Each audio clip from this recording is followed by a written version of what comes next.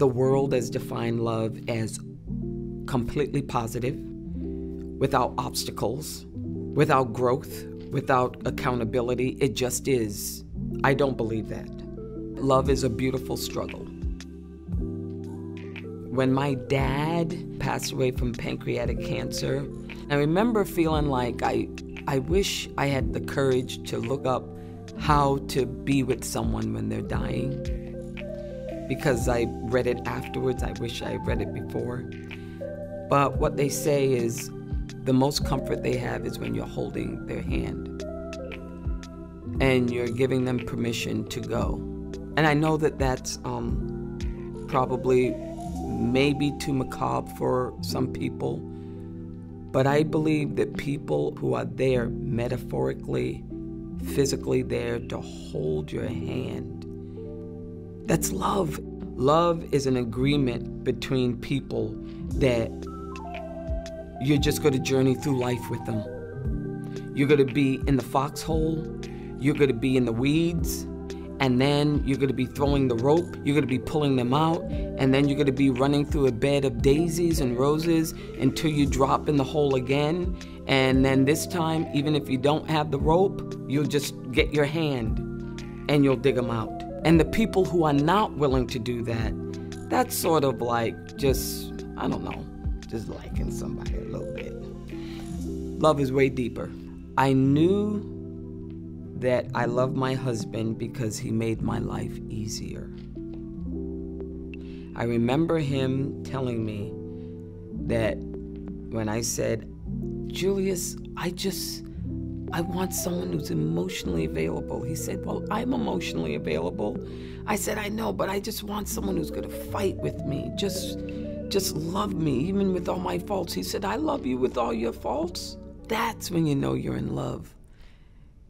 When someone is willing to go through the mess and someone who's willing to honor the boundaries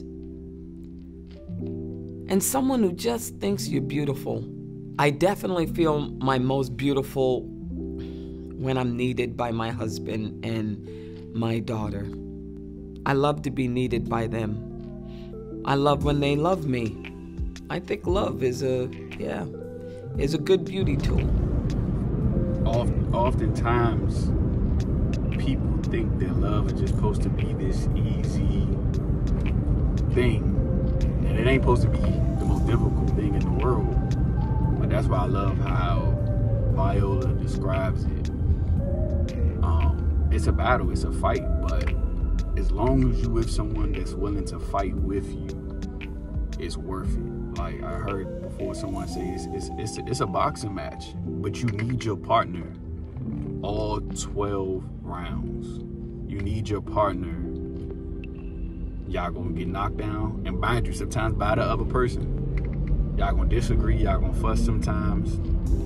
Good times definitely gonna still outweigh the bad, especially if you guys want to fight together. You're fighting for a purpose.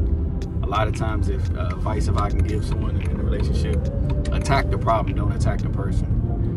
If your issue with someone is, oh my God, you're snoring, don't attack that person. Say, hey, maybe it's something wrong. Let's go to the doctor, see if it's something. Like, attack the problem, don't attack the person. But you need somebody all 12 rounds of that fight. Literally, you gotta know both will be in agreement that, no, we're not gonna split up no matter what it is. And when you have that mindset, now, only way y'all breaking up is till that 12th round and that ding. And what that 12th round ding is till death do us part.